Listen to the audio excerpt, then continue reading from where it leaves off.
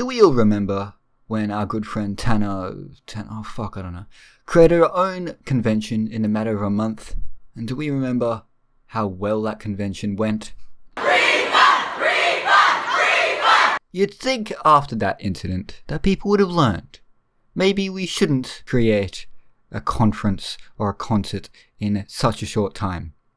But our good friend Fouseytube decided that he would make his own concert. And he didn't just make it in a month. He made it in a matter of 5 days. And oh dear God, it was glorious. Hello everyone, and welcome to Storytime with Saint Jimmy.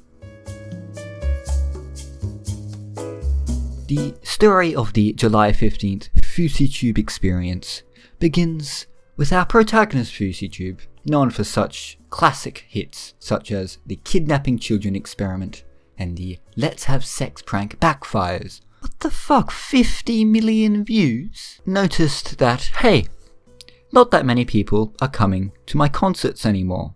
Irrelevant! So he did the logical thing, cancelled his tour in the grand old state of Australia, which he was touring at the time, hopped on a plane to America, and started an entirely new concert. But this would be no ordinary concert.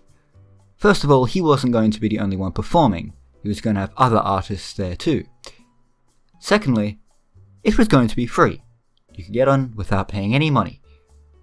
And of course, third of all, it was going to happen in 5 days, because that went so well the last time someone tried that. And not only was Fouseytube going to start a concert, he was going to write a whole new song to go along with it.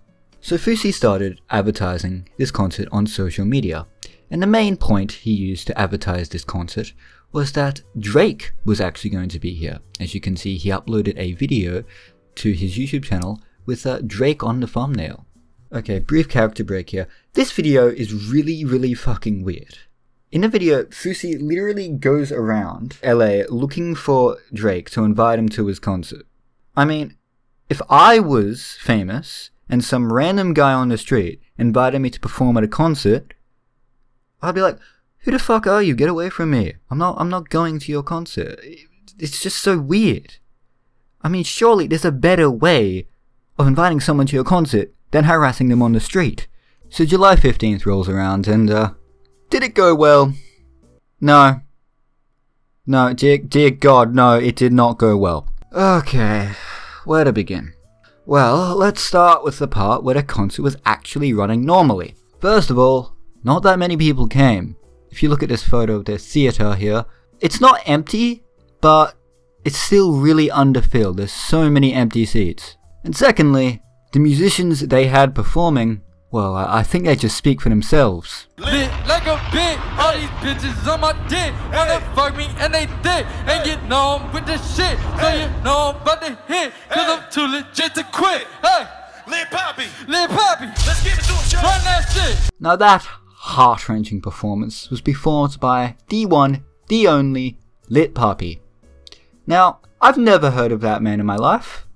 And given the audience's reaction to him, I don't think they had either. But Saint Jimmy, you may be saying, it doesn't matter that one of the performers sucks shit, because Drake was going to be there. Well, yeah, well, you see, no, he wasn't. Yeah, even though Fousey to this day insists that he met Drake and that he was going to be there, Drake did an interview, and he said that he had never met Fousey, and he had no idea who he was. So, yeah, no. Well, now you might be saying, ah, well, that's okay. Fousey was just teasing, which is a really dumb thing to say, but whatever. At least, Fousey performed an entirely new song at the concert. Well, Fousey did release some new sick beats, but, it was a Rice Gum diss track. Yeah. Hey, Brian. Rice ain't got no spirit, got no deeper layer. One ghost writer, one ghost Fortnite player. Yeah, so it seems that Fouseytube's July 15th event was a giant fucking failure. Especially seeing as the event didn't actually finish. What happened is some kind of generic threat, possibly a prank.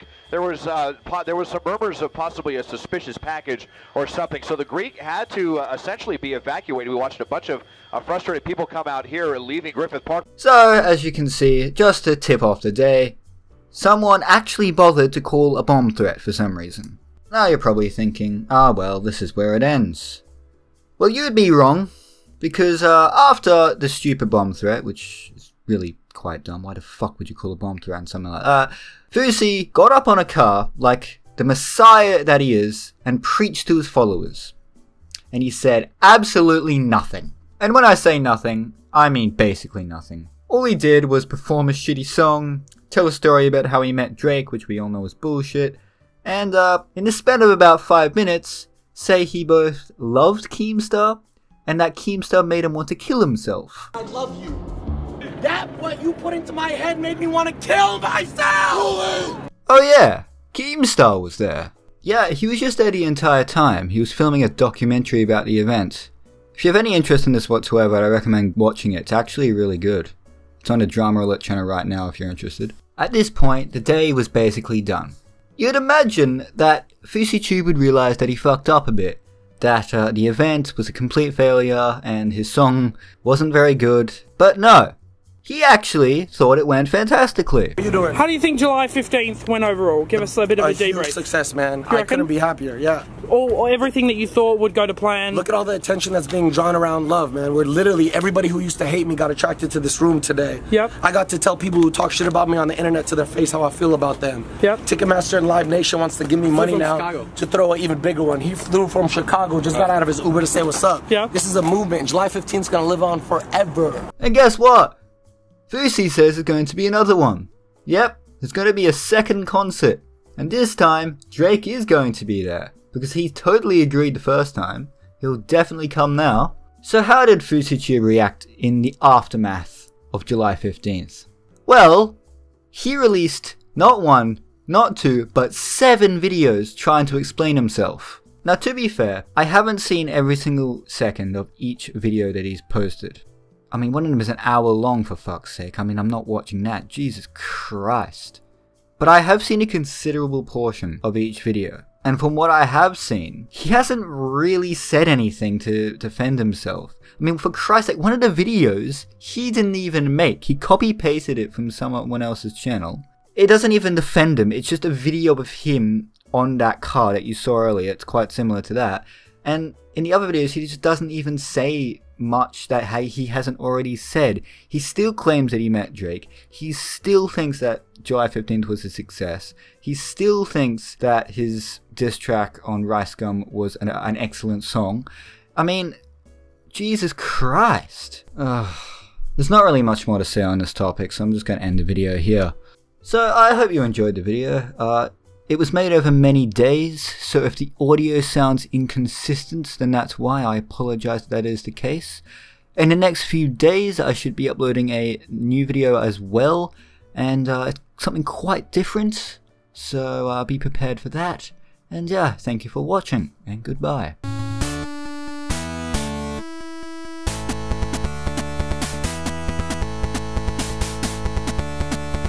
Oh god, this video is way later than I thought it would be. What's the date? The 4th of August? Fuck, I'm nearly 20 days late. Well, shit.